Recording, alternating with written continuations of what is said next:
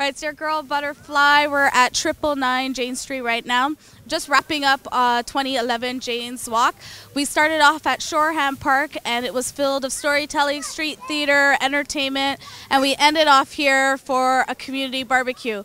So we're going to talk to the people and see what popped off for the walk for 2011 and get people's thoughts on how it went. Peace. So what's your name? My name is Suzanne Narain and I live in the community. Living here my whole life, and I'm also an educator now in the community. Awesome. And what did you think about 2011 Jane's Walk that grassroots group came together to mobilize around? I feel like it was really interesting and really inspiring to hear different people's stories about their community and just kind of sharing with people that haven't been in our community, just different stories of struggle and different stories of strength, and it was a really good day. So you being here and living in the Jane Finch community all your life, did you find stuff useful or new to you that you never knew about Jane and Finch? Well, yeah, there was some new things. I feel like I got to come down by Fir Grove, where I don't really come down by so much because I'm usually down by Gosford a lot more. So just to come out here on this side is it's a little bit of a different feel almost. Were we able, Jane and Finch is known for more negativity than positive. So were the organizers around the Jane's Walk, were they able to show the balance that there is celebration and victory in our community? I definitely think so. I definitely think that the people that weren't from Jane Finch that came here really got to share with us some of our stories and really got to learn a lot, and even just walking with different people and talking with them, I felt like they just wanted to know so much about our community because there were some people that taught at York who never left York and who came for the first time to Jane and Finch, and I feel like that was really powerful for them to just be here, and I feel like a lot of people got to learn a lot about our community that they don't always see in the media. So for the people who couldn't make 2011 Jane's Walk, and it's the name is Jane's Walk. It's not because it's in Jane and Finch, but that's next year. We'll work on that. But for the people who miss Jane and Finch Jane's Walk, what would you say to them? I think that they missed out on learning a lot, and on learning what CTV and CP24 will never tell you, right? You know, it's an opportunity to walk around this amazing neighborhood and see the smiles in people's faces and the children in the parks, and and hearing the stories of the schools and the hospitals, and what's good and what's not so good. And this year we were talking about life, youth, and justice, right? So this is our aspirations, and that's why so many grassroots organizations come together and continue to build day after day, trying to make this even better place than it already is. There's a lot of shortfallings, but people stay positive. So that's what it's all about. I think that they missed out on that, and they need to come here and take a look at what it is. Hopefully in the 2012, we'll do another walk around other great places. I'm good. My name is Rhoda. And how are you? I'm good. Yeah, it's a nice, pretty day, isn't it? Yeah. Yeah. And are you having a good time? Yeah. Yeah. So what was your favorite part of today? Me and my cousins playing games and just having so much fun. Yeah. So you had a good time?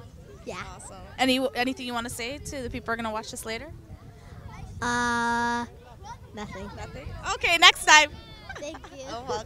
So what's your name and what do you do in the Jane and Finch community? My name is Andrea Bacoa and I'm a provincially funded youth outreach worker. I'm housed at PEACH, which stands for Promoting Education and Community Health.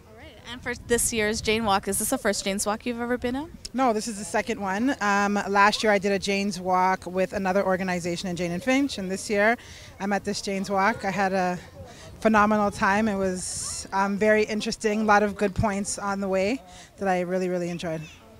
So in terms of Jane's Walk, what would you like to see happen next year? Since you've been to two, what would you like to see happen in the future for Jane's Walk? I'd like to see a lot of the organizations collaborate and make one big Jane Walk instead of us being scattered across. That would be very beneficial. So I don't have to split I don't have to split myself into 2 and 3 people. But I think the turnout would be bigger, and we probably get to hit a few more spots. All right, so we're with the food posse right now, right? And you guys had a good time today? Yeah. And what's your favorite part of today? Dog. You still getting your hot dog? Yes. It's coming. Wait so long. It's coming though. Yeah. Even our breads are cold. Okay, I hear you. I hear you. So you guys are good? Yeah. Having a good time? So where are we? What community are we in Jane Finch? The best community. So what building is this? 2999. Nice. And what happened here a couple weeks ago with all like the plants? They're making the building went green. Oh, went green. What does that mean? Like they're recycling and they're making stuff. And also in the basement, we have this room now. It used to be a parking lot for 2 cars. Yeah. There's now a place where we can put our garbage that they can recycle.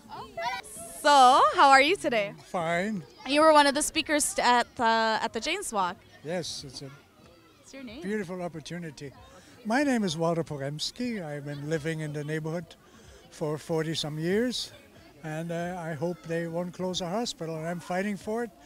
And it's interesting that the more people I talk to, that the young folks that are born here are willing to fight for the hospital. So this has been an ongoing fight with saving our hospital. Where are we at with the hospital right now? What should the community know about it right now? Well, there's so many different announcements that have been made as far as the hospital moving and the hospital closing when the new one will come, and the letters they send around for collecting donations. They announced that the hospital will move, but the newspaper reports that the hospital will close, and yet they also report that the new hospital, the permission for the new hospital to be built at a new site was only granted because they keep this hospital open. Now, I don't believe their promises. It's like if we don't keep this promise, we simply give you a new promise. Thanks so much for your thoughts today, Walter. And Walter was one of the speakers for the hospital closure as well today. Thank you. So that's your 2011 Jane's Walk here in the Jane and Finch community. It was put together by quite a few grassroots groups, LIFEmovement, janeandfinch.com, Nomanzland, Friends in Trouble, Flip. I know I'm going to leave people out, so forgive me, but it really came together coming from the community, coming from the bottom up with a lot of support from the organizations Jane and Finch Center, Jane and Finch Community Family Center, and Black Creek Community Health Center. For janeandfinch.com, it's your girl Butterfly. Peace. So Driftwood Community Center hosts an annual festival called the Multicultural Festival. I believe it's over 25 years. This has been happening in our community, celebrating the multiculturalism, the dance, the food, entertainment. And yeah, it's an annual event, so it's really dope that it's been able to be around for more than 25 years. It partners up with our local radio station. My mom said Rosemary came, so should she come out or you come in? Okay. You can. They said come in! Awesome. So our community has locally what we access are 2 community centers, Driftwood Community Center and then south of us, Oakdale Community Center. Within our community, the population that exists, these community centers cannot resource the community and the access that we need. So programs are usually really filled, and now they're doing a lot of changes within accessing the programs, putting user fees. So this is already isolating some of our community accessing this and adding prices and user fees. We're going to see recreation and programming start to cut within our community, and the impacts of that, I think we can already predict. Yeah. So we were going to talk about our Save Our Schools a little bit, but Brookview is also one of the schools that was being looked at to house the merging of students. So closing down Shoreham, they would all end up at Brookview. There's also Jane and Finch Community Family Center right behind us in a TCH building. It started as a grassroots group with residents at that table that envisioned the Jane and Finch Center, and over 20 years after, it's still here existing as an organization in the community.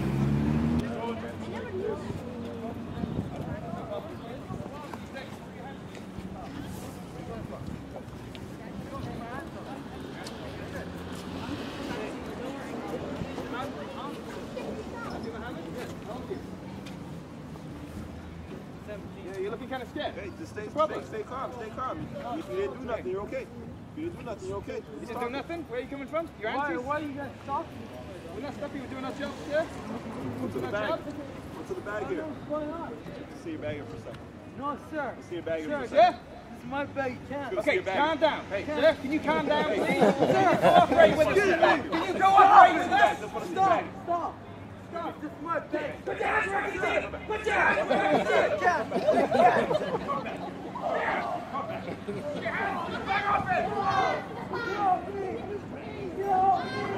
Back up, back up. Stone cold Jane now. Let's go back up. Are they fake? Face to face.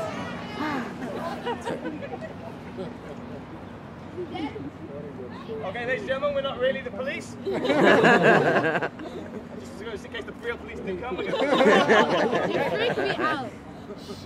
What we're doing now is we're doing a little thing called forum theatre, okay? So we've highlighted the situation. Do any of you guys here think that that's real, that that's going on in Toronto today? Would anyone say, oh, was that real? Did we just make that up? Is that CSI stuff? Yeah, first of all, everybody believe that? Everybody believe that? You believe that? We look up? Yeah. Except for the shorts. Okay, well, what's the story? What was going on? Did you guys see what happened?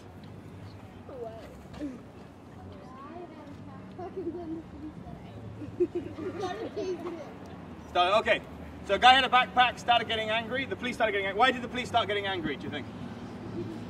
He resisted. Didn't cooperate, resisting? Okay. They got nothing else to do. Nothing else to do? They were just chilling? Stuff like that? They need more training? Okay, cool. Yep. Because maybe they were suspecting him? So they were suspecting him, yeah. Do you guys think that he was treated fairly? No. He was profiled. Okay, what do you mean by profiled, Julian? You asked him if his name was Mohammed? What's that? Why did you ask him if his name was Mohammed? Oh, did you say that? Okay, so there's profiling going on, so says your name Mohammed kind of thing. So there's racism that's going on there as well. Okay, like I said, this is a reality for lots of people, not just in Jane and Finch, but throughout the GTA as well. So what we're going to try and do now, a little bit of a rights exercise. It's called forum theatre. So we're going to play that situation out again. Okay, well first of all, I need to ask who you guys feel sorry for the most. So anybody feel sorry for me? No. Right. Anybody feel sorry for Kobe here? No. Officer Simpson here? No. Anybody feel sorry for Abdi? Yes. Okay, so Abdi gets the most sympathy. Okay, so what we try and do, it's called theatre of the oppressed. So whenever we see oppression, we try and work with the person. Like, why wouldn't you come together and say, okay, let's all put together and fix this at a time, or fix these little areas, rather than depending on... There's a legitimate way to do that, and that is through common taxes, common property taxes. Yes, that's how we've done it for 150 years. And they've just shut it down. Yeah, that's right. Now, better yet, why don't we attack the provincial government and get them to start spending the money they should be spending on schools? Yes, that's the way it should go. It shouldn't come out of the pocket, directly out of the pocket of this community. It should come out of the pocket of the whole community. That's where it should come. That would make sense if they transfer ownership of the school to the community. Yeah. That's where I was going to go with it. Now, since you guys are together as a group, and you see that the government is not on your side, but you want this to stay, why don't you show the government that you're better than them? And we are. And that's the step. And that's the bottom line.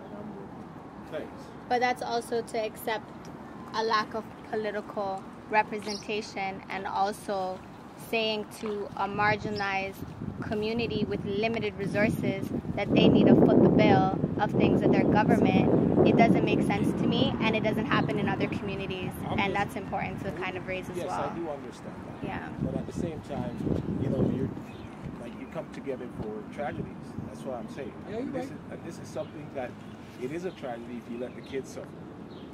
Like, it's a futuristic tragedy happening right now. So why would you just use some of that force? Well, believe me, it's easy to be, as he said, hard to be done, but it's developing. And that's the joy of this community, is watch the development. Okay. Yeah. Should we move to the next? Part of the plan for this community was, for example, having a hotel. For what? For a tennis tournament that happens for 2 weeks a year, right? To host people to come here, right? And they, the way they would pitch it was there'll be for example, a school of culinary arts, right, and so on. Oh, I killed that one. So this is a sort of trade-off, right? Close a school where 300 children come, right, and build a hotel for that kind of thing. I do like how you guys come together for that. That's right.